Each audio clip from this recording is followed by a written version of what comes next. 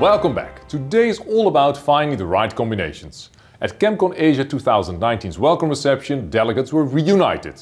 In today's interview, we will talk on the impact of mergers and acquisitions on the Product Stewardship organization, and our local reporter will talk about the division between North and South Korea. We start with Jean Cho with some soundbites from the workshop on K-REACH and the seminar on global notification and trends of chemical management. This morning session is quite interesting, especially for the workshop for the K-REACH and the pre-notification. Well, the larger foreign companies ask some questions. I feel the companies are still struggling to do their pre-notification, pre-registration. But as the Mina saw from the MOE recommend us, please do the pre-registration anyways. If you do have any legal data, just submit it, and then you can just submit any additional data. Then you can fulfill all of the requirement for the K-REACH on time.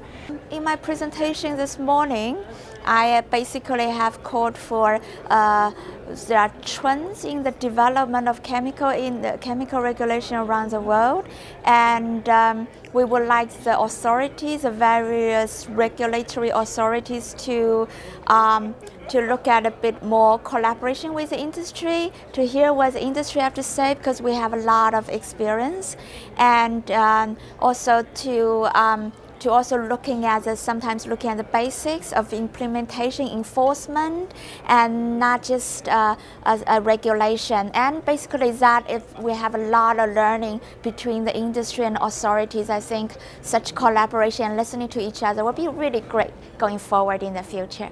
Time to connect with Hanjun. Where are you? I'm at the Seoul War Memorial Museum in front of Statue of Brothers. This statue portrays a dramatic reunion where a family's oldest son, a South Korean soldier, and his younger brother, a North Korean soldier, meet on the battlefield. Their embrace shows reconciliation and forgiveness. But before I tell you more on this difficult part in our history, please watch my more cheerful impression of the welcome reception. The welcome reception was in the wonderful waterfall garden of the Grand Hyatt Seoul. The location provided an excellent opportunity to reunite with old friends and to meet new people in this refreshing and vibrant environment.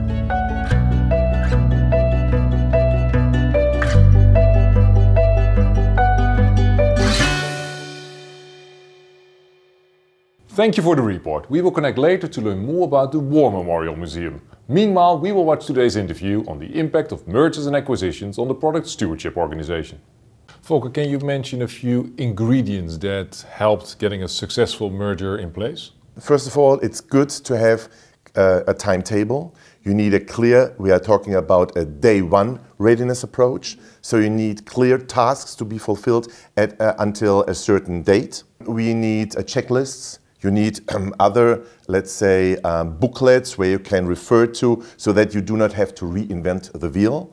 And those descriptions show you what you have to do first and what can be done after the day one readiness. And we are talking about an 80-20% strategy. So 80% have to be fixed for the day one readiness, and the other 20% could be done afterwards together with a company or with parts of the company when you are selling, until you are able to change them accordingly and using your own company number, for example. Communication will be quite key to make sure that people are on the same page with the same objective, knowing that what they are expected and what they need in order to get a task done. You can watch the complete interview on our YouTube and Youku channel. After this interview on mergers and acquisitions, let's learn more about the recent Korean history. Hanjun, you're still at the Korean War Memorial. Can you tell us a little bit about the division between North and South and the war? Here on Peace Plaza, they have flags commemorating United Nations Command, forces of 16 countries that fought in the Korean War between 1950 till 1953. A lot of weapons and equipment are shown in the War Memorial. At the end of Second World War, it was agreed that Korea would be placed for a period of up to 5 years under a four-power trusteeship: the Soviet Union, the United States, the United Kingdom, and China. Therefore, at the end of the Second World War, the Soviet forces accepted the Japanese surrendering Korea north of the 38-degree North Parallel Line, while the American forces accepted such surrender south of that line. This arbitrary line, originally serving as a marker of military responsibility, soon became a complete barrier to free movement between North and South Korea. In June 25, 1950, the Korean War broke out when the North Korea breached the 38th parallel line to invade the South, ending any hope of a peaceful reunification for the time being. It has resulted in separation of the country into two parts until today.